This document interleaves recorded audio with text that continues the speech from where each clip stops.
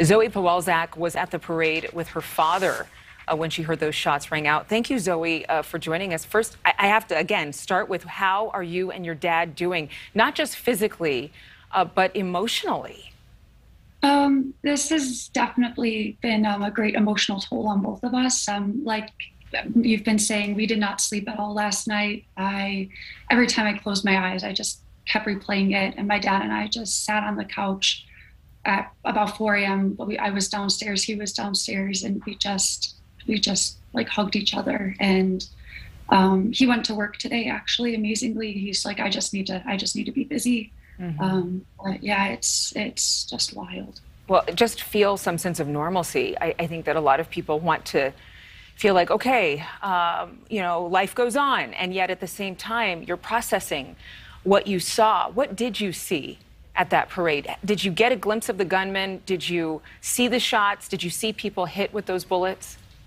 Yes, so my dad and I were right in the center of the parade where all of the people were sitting up and the shows were happening. So we got there early before the pet and bike parade, which is when all the kids and pets go at 9:30 in the morning. And we were front row center. And all of a sudden, like everyone's been describing, about 10 minutes into the main parade, we just heard bang, bang, bang, bang, bang, bang, bang, bang, bang. And at first, everyone thought, maybe it's a military salute, fireworks. My dad was standing, trying to see the fireworks. And I was just the rhythm was too perfect. And I was like, this is someone shooting. And I just grabbed my dad and I said, we got to go. They're shooting. And I grabbed him, like I was just digging into his arm. And at first he's like, no. I'm like, we have to go. Did he think it was fireworks? He did. He thought it was just part of the parade. And I think everyone did.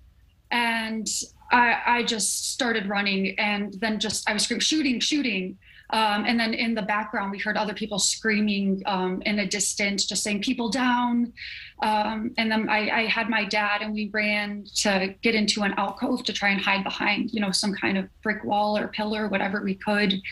And as I looked back at my dad, right where we had just been, a girl was shot and killed. A woman was just shot and killed. And we saw her later when we ended up going into the sporting goods store to hide. We saw her. She was unresponsive. And then we were hiding in this alcove outside of a closed store. And we were just looking out at the street and just kept seeing people fall, just kept people being shot over and over again. And it was like something out of a movie, out of a war zone. It feels surreal. I'm sure it's the only time you've ever seen anything like that. I don't want to re-trigger you with replaying this without ending this conversation. And again, I wish I could talk to you for so much longer because I empathize with what you had to see. But what hope do you have for this community following something like this, when it shakes you at the core? What would you like to see that will bring some sense of peace to these families? I don't even know where to start. I am just so grateful for the community, but how